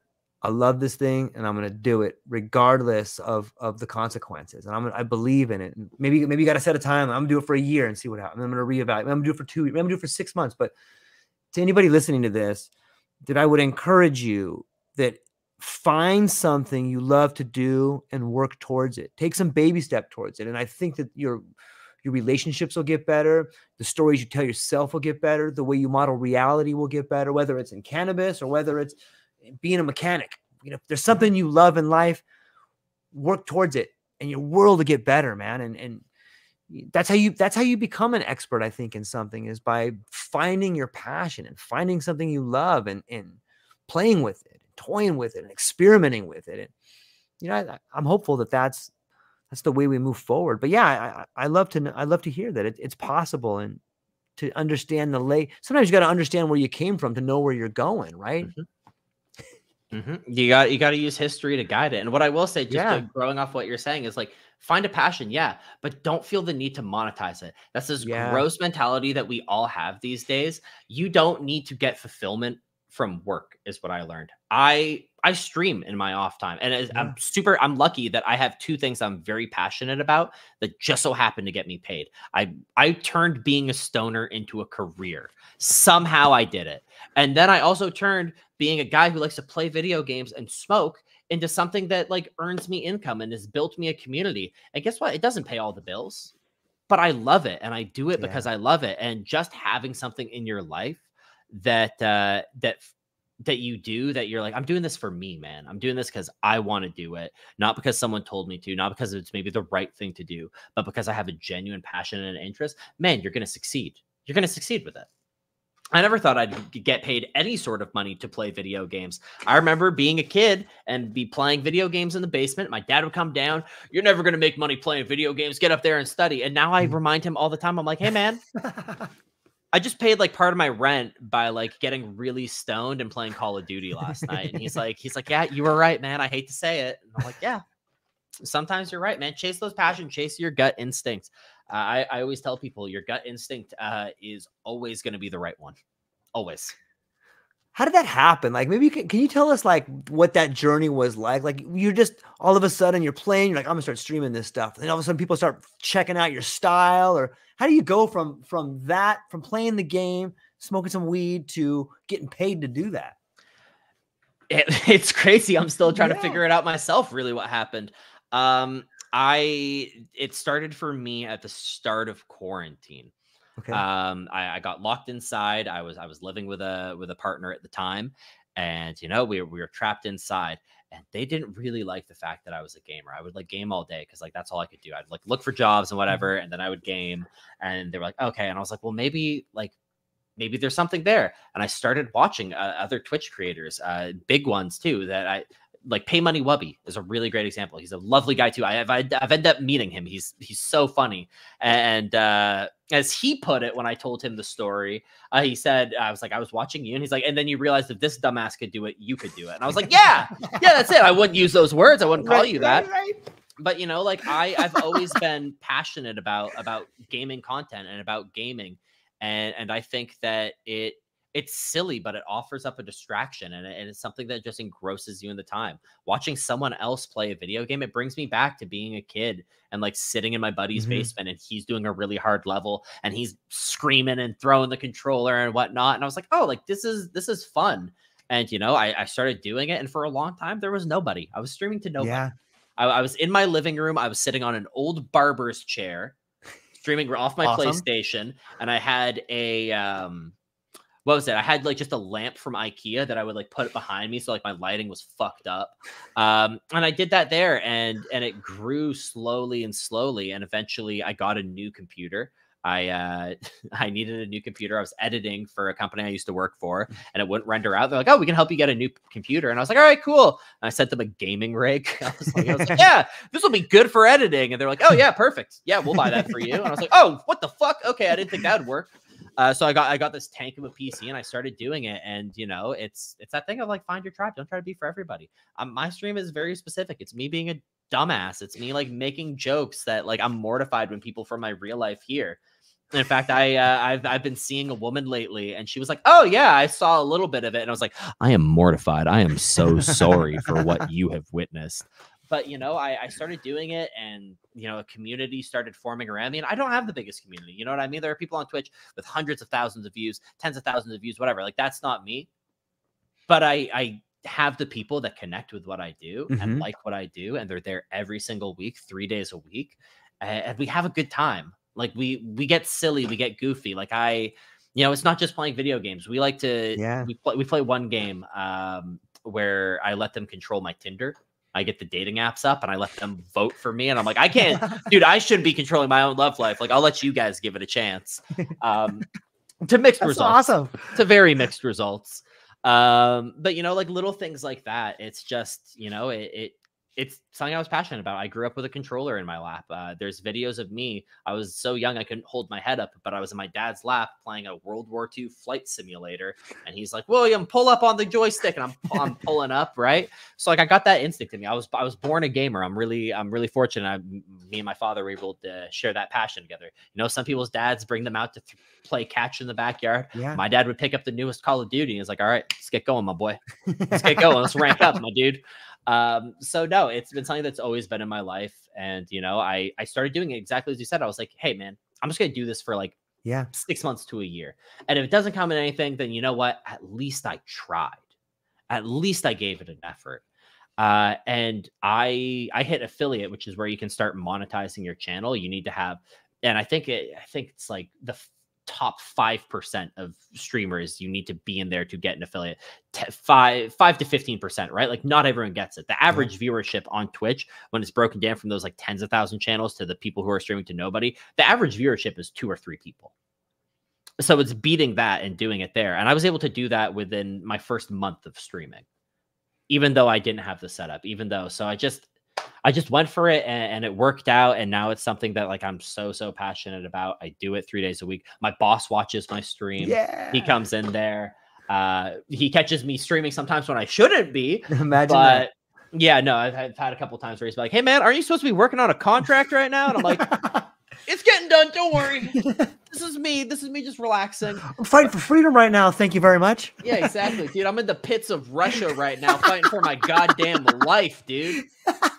I have a gun from 1891 and there's a dude with like a modern setup laying down solid fire at me, man. I'm trying to survive right now. I'm trying to live. Yeah. Contract. It doesn't matter when I'm fucking dead.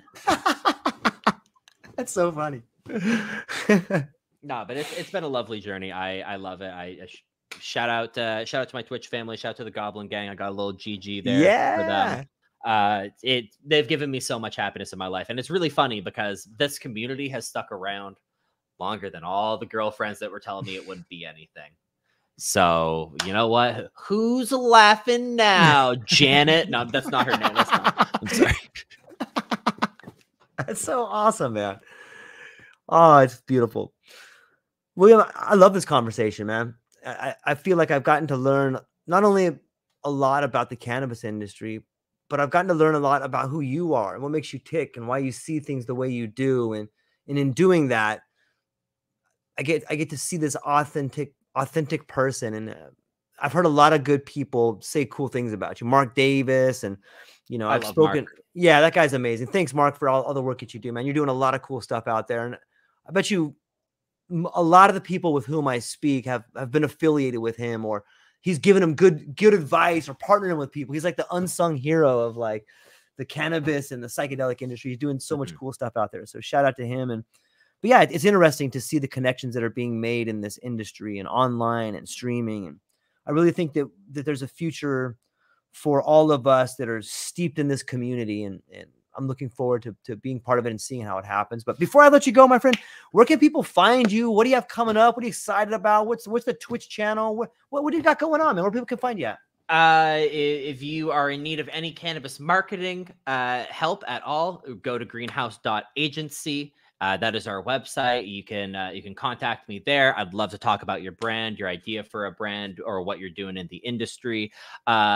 Although, if you work with me in that context, don't go ahead and check me out on Twitch over at twitch.tv/hippiezorn, HIPPYZORN. I'm there 3 nights a week, Tuesday, Wednesday, Thursday, from about 4:20 p.m. EST until late. We'll play some video games. We'll have a chat. We'll have a smoke. We'll have a good time there. You can also find me under the same handle on YouTube, as well as TikTok and Instagram as well. It's all Hippie Zorn. Fantastic.